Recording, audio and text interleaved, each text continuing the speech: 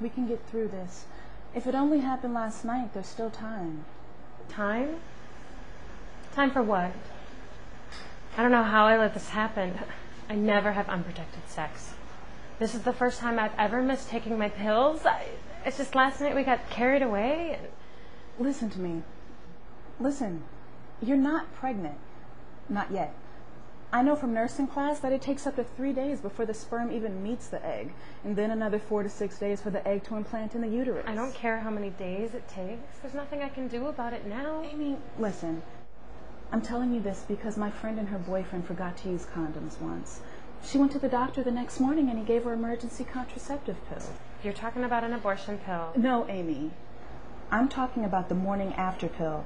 This is not RU486.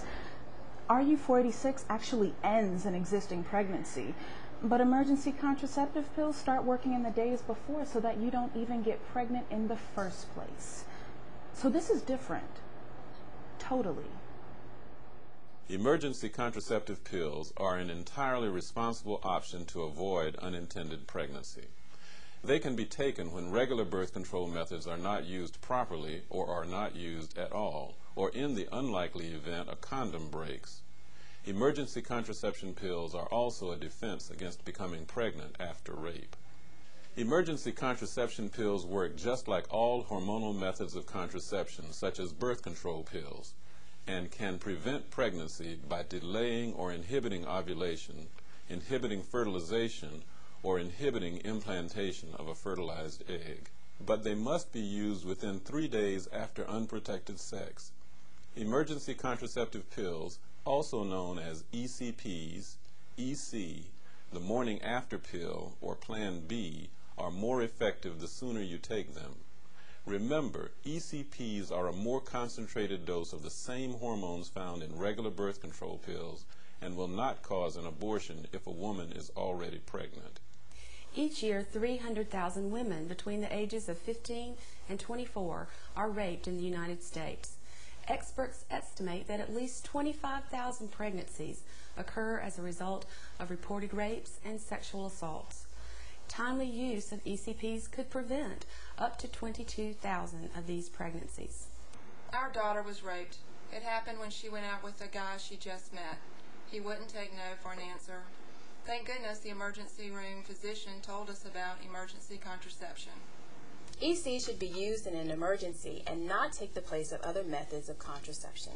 EC does not protect against sexually transmitted diseases, including HIV, the virus that causes AIDS. The cost at a pharmacy is generally around $35. And because ECPs work best the earlier you take them, it makes sense to have them on hand as a backup to your normal birth control method. We had 2 days alone without the baby. It was the perfect romantic getaway, but I forgot my pills. I was glad we had ECPs to take so we could prevent another pregnancy. We want another child, but not so soon after the first. If you're having sex or even considering it, you should see your family doctor or go to your nearest healthcare clinic and get some good information about abstinence, birth control options, and ECPs, emergency contraceptive pills.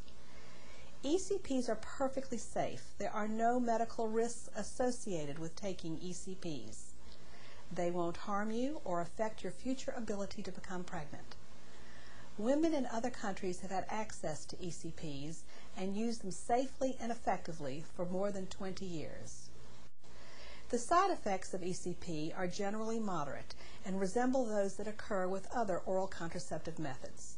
The most common side effects associated with ECPs are nausea in 30 to 50% of women and vomiting in 15 to 25% of women. Other less common side effects include fatigue, breast tenderness, headache, abdominal pain, or dizziness. ECPs are very different than the abortion pill, which is called RU486 or mifepristone. ECP is a method of preventing a pregnancy, not ending a pregnancy. In fact, ECPs will not work if you're already pregnant. So, if you use ECPs and are unknowingly already pregnant, they will have no effect on the fetus or cause any birth defects. Okay, but Sandra, my parents would totally flip out about this. Amy, look, Here in South Carolina, anyone over 16 has the right to have their health care information kept private. It's the law. But I can't go to my family physician. I mean, I've known him forever. That would be way too weird. There are other doctors out there. Look, we can go to a local health clinic or Planned Parenthood, or Not Too Late. What? Not Too Late.